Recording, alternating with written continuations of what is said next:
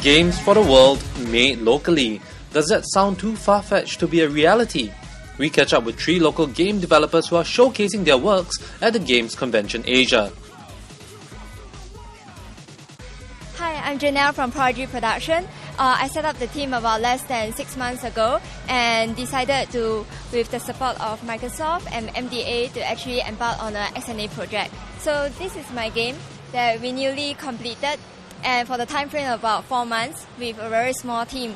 So how big is the team? The team is about 4 programmers and 2 artists, of course, plus some of the part-time freelancers. What kind of education have you had to sort of go into gaming? First batch actually graduated from the NYP for this special course under Digital Entertainment Program, Game Programming Skill. And then what made you decide to go into a gaming? Because gaming is not a traditionally female environment. Maybe traditionally people would think that a lot of games was like big title by big boys.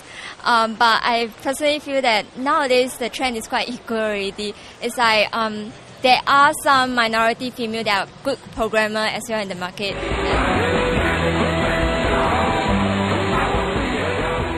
Another game we checked out was Rocket Birds.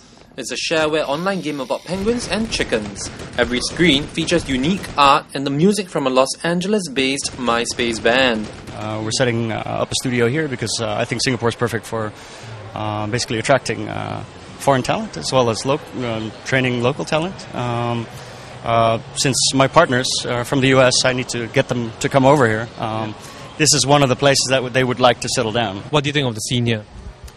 Well, yeah, I think it's definitely continuing. I think it's not an overnight process. It takes time. People have to become aware that there is that there is a lot happening in Singapore, and then they can base their career decisions on that.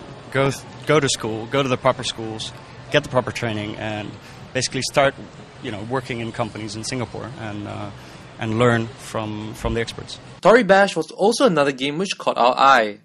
So in Tory Bash, you aim to win through the most violent way possible. It actually gets really, really complex because what you're doing is micromanaging the various joints. However, we have a lot of players that are actually very good at it. For example, right here, it's actually a replay from one of our players. And you can see how he actually manages to, do several complex moves at one go.